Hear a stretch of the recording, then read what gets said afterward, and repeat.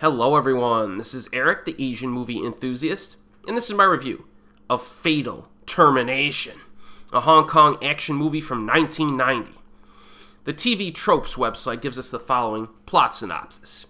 Fatal Termination, also known as Death Blow, is a 1990 Hong Kong action film starring Ray Liu, Robin Shou, Simon Yam, and Moon Lee.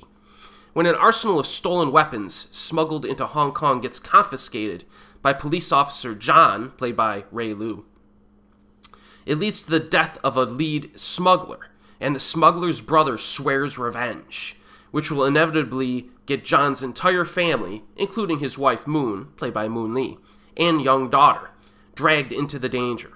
Everything else is made further complicated by Jimmy, played by Simon Yam, and Billy, two other cops involved in the arrest, as well as a corrupted customs official, played by Robin Shou.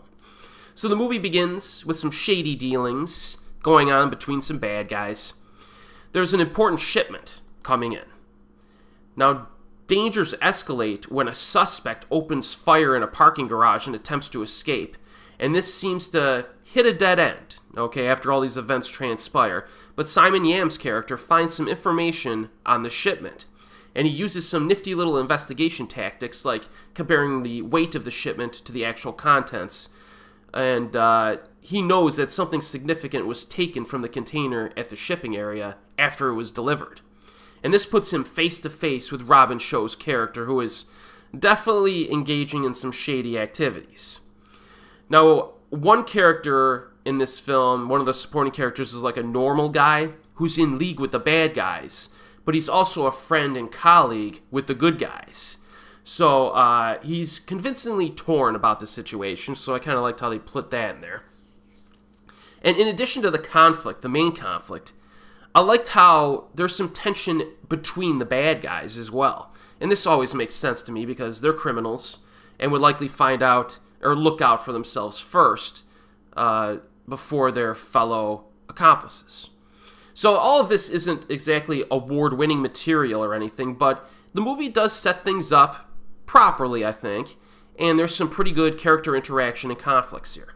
Now, the most important thing to know before watching Fatal Termination is that this was and is marketed as a Moon Lee vehicle, but she's mostly in the background during the opening hour. So if you've seen your fair share of Girls with Guns movies out of Hong Kong, or any movie out of Hong Kong, really, you'll be familiar with this marketing tactic they sometimes do, where they'll put somebody on the front poster of the movie, and the person only shows up for a limited period of time. It's not that egregious in this, but in reality, Fatal Termination is truly an ensemble film, with many actors contributing in roughly equal measure.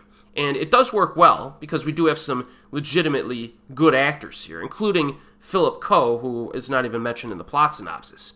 And of course, I mean, Simon Yam is fantastic. But thankfully, Moon Lee does make her presence felt, especially during the final half hour.